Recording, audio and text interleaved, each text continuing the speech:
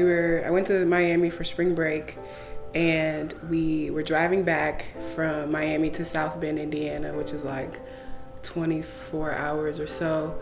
So we were driving back, and I had a pain in my chest.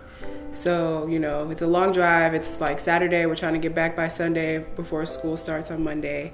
And I just, you know, kind of like ignored it for a while, but it didn't get any better. So I just took some pain medication, and it still didn't get better. So I just decided, you know, like, let me just stick it out. Got to get back to school. I had an exam that week, so I was just trying to like just get back to school and get it together. So I just stuck it out, went back to school, and then I decided to go to the hospital when I got there.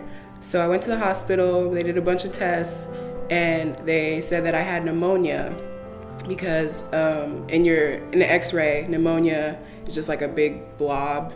So they said I had pneumonia, and they gave me some antibiotics, and just went about my business.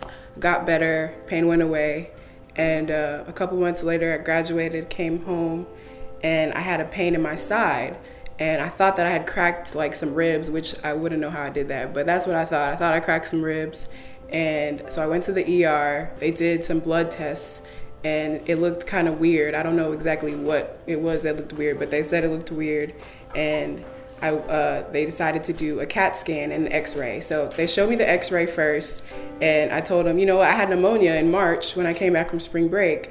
So maybe that's what it was showing up on the X-ray again, since it looked exactly the same, just the big blob.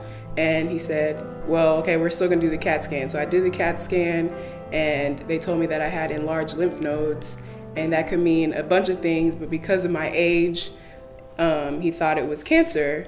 So I was really confused, because I was like, what do you mean cancer? Like, I thought I cracked a rib, my side hurts, what's going on? Like, you're not helping me right now, my side is hurting, that's what I'm here for.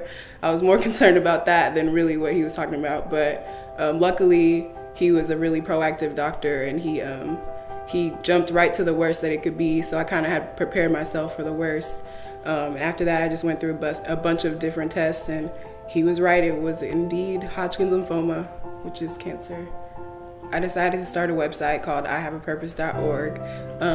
Initially, you know, I wanted to share my story because I feel like I have like kind of a broad network of people from like just being in the Nigerian community here in Dallas and going to school so far away.